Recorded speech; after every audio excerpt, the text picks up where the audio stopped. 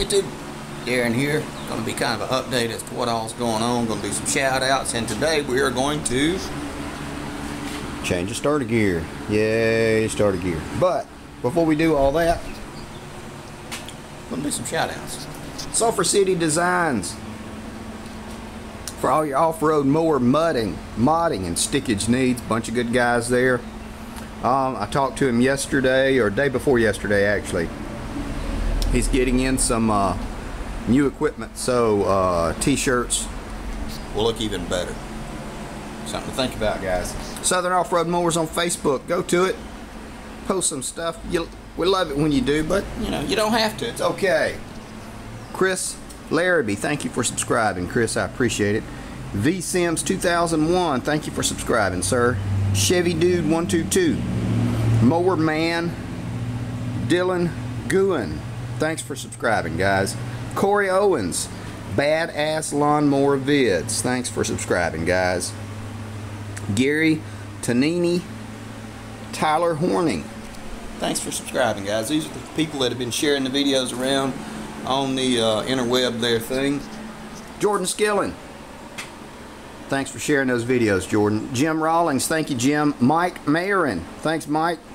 Rob's Pack and Shine, Ford Lawn Man, M Steel Vids. Glad you're back, M Steel Vids. Glad you're back. And actually, I'll show you my paper shredder. Okay, guys. Yeah. Now we're back, and I'm going to show you. We're going to swap this gear out and put the plastic gear on here. This is plastic gear that turns out I did have one. It was just at the back of the drawer.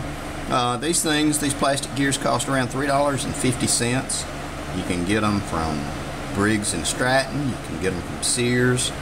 I prefer to get mine, their Oregon brand, because they're cheaper. These are the steel gears. These have 14 teeth. These have 16 teeth.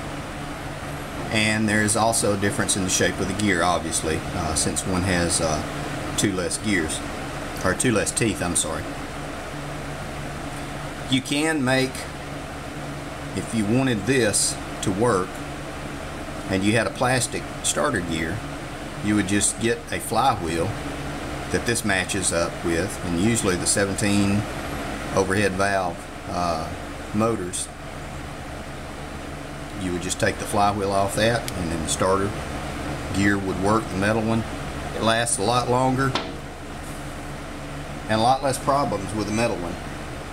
Now, oh, hang on, I'll be damned, there's Edward.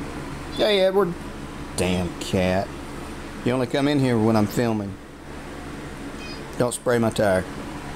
Alright, guys, more to come. Okay, guys, what we're going to do, we're going to take this cap off, take the washer, take the spring off. We're going to take this gear out. We're also going to pay attention to the way that the gear comes off, so we will put it on correctly. Now, you see this channel here, and I want to say something else. I'm sure there's a lot of different ways to do it. This is just how I do them. No right or wrong way, as long as it comes off safely and you don't get hurt, lose a part, and it goes back on and it cranks up for you.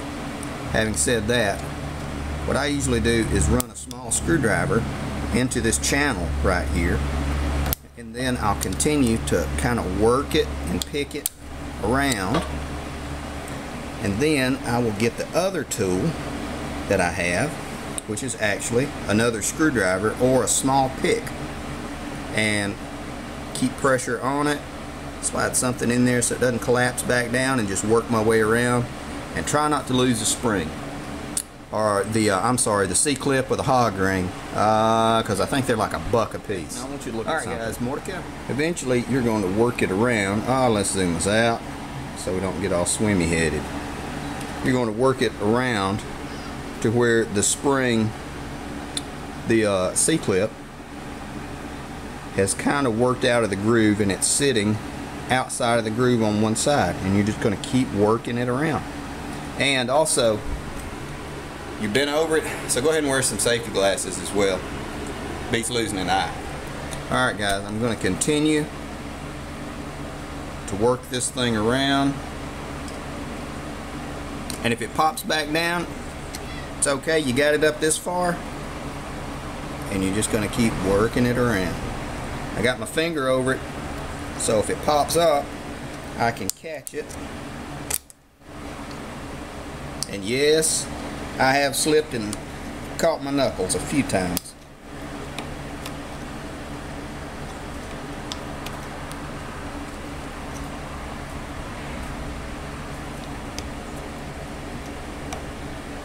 And now I can get a pair of pliers, pop it off like this.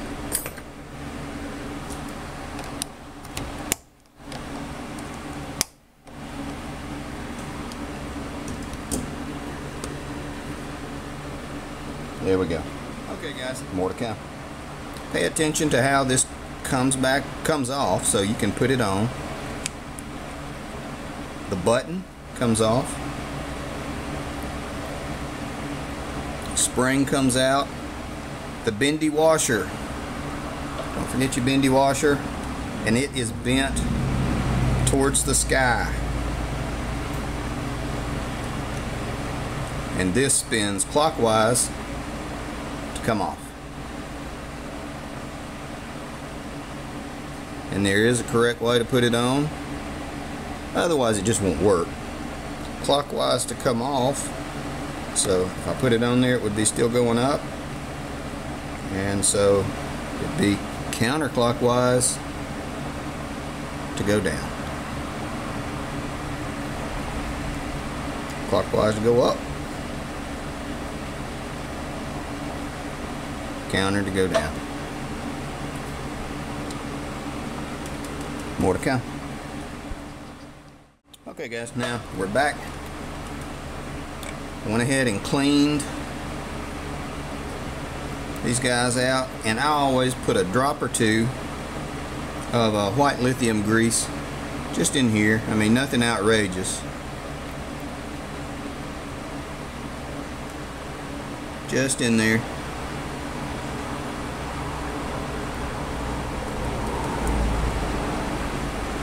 Some people say don't, but I do, and I've done it that way for a while. There we go. Now, we'll get it all assembled back here. Bendy washer pointing straight up. The spring. The button.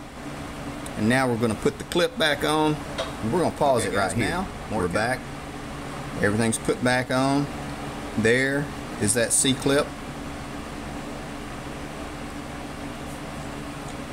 I get a 10mm socket. That's on the small drive. 1/4 drive.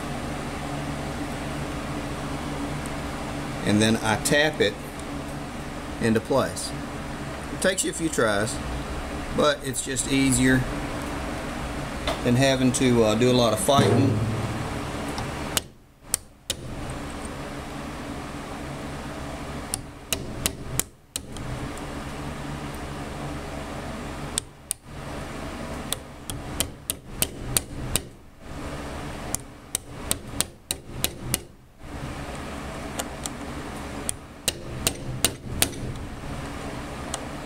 Almost got it on.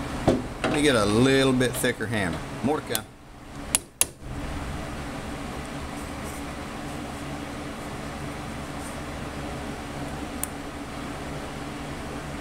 There we go.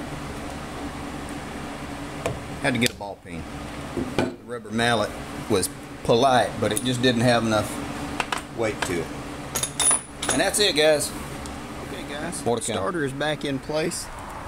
And I put it in using the handy dandy impact, because I'm lazy now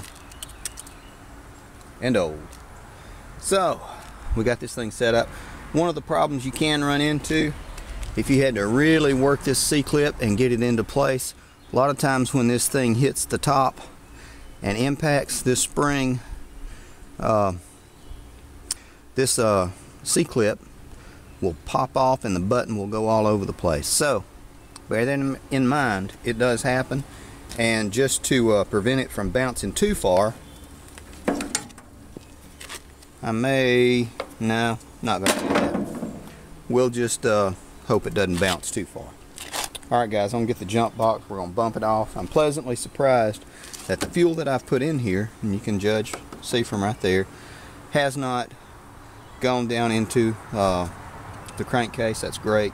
I'm going to check the carburetor again. We're going to see if we can't bump this thing over. I want to make sure the transmission, oh hang on. Damn, you're a camera hog now, Edward. There. I want to make sure that the transaxle does indeed go forwards and backwards, and that the motor cranks, runs, and doesn't smoke. So, now we get to the jump box. What do you say, Edward? That's what I thought you said. More to come, guys. Let's see if I can put it where. There we go.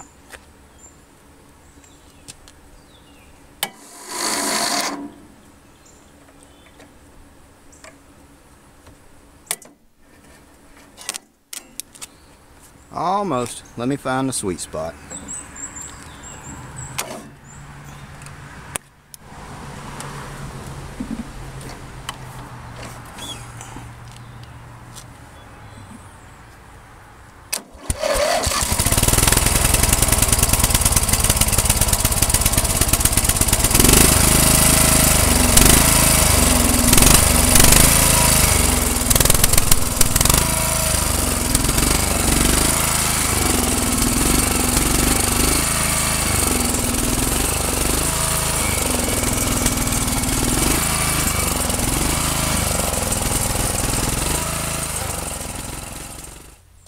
Cranks and runs, no smoke.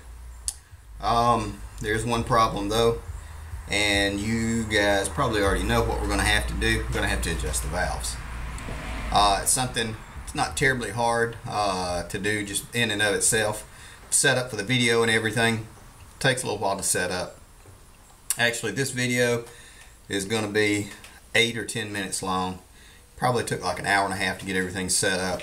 A little bit of computer work for putting all the names up there and everything. So it's just something that, and actually one day I'll make a video of how I make a video.